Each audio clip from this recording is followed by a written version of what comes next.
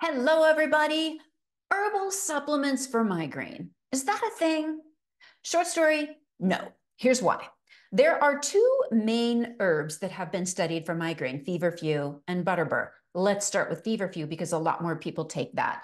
So feverfew has been around forever. I mean, back in the day, people used it to literally reduce fever, hence the name. It's an anti-inflammatory, just like many of our modern day over-the-counters. So it does give some relief to some people, but when we look at the studies overall, the benefit is actually pretty mild.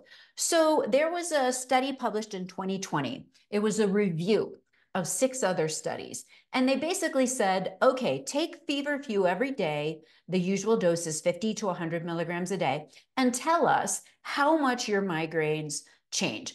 On average, people went from having 10 headache days a month down to like 9. Not a huge benefit. Okay, it's real. And if you're one of the responders, go for it, unless you're pregnant. If you're pregnant, definitely do not take feverfew. And here's why. One of the ways it works for migraine is that it has effects on our blood vessels. And unfortunately, it can cause uterine contractions and miscarriage. So please, if there's any chance at all that you could get pregnant, stay away from feverfew, okay? Not the drug for you. I know we have a tendency to think that herbs are safer for us, especially when we're pregnant. But in this case, that is not the case. All right.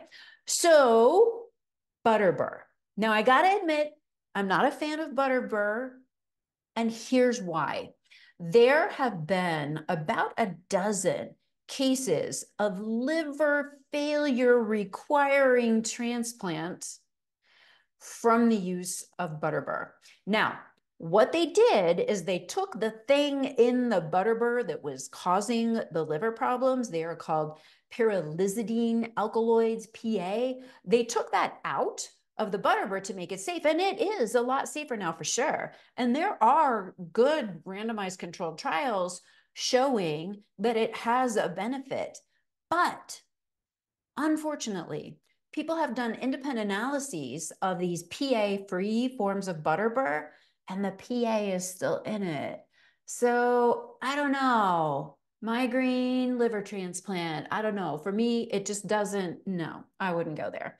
So there are a lot of other things that we can do to reduce headaches naturally, and they tend to fall in the realm of supporting the biochemical pathways within the body. But as far as these two herbal supplements, we don't have great solutions that are coming to us from the plant world. Hope that helps everybody. Take care.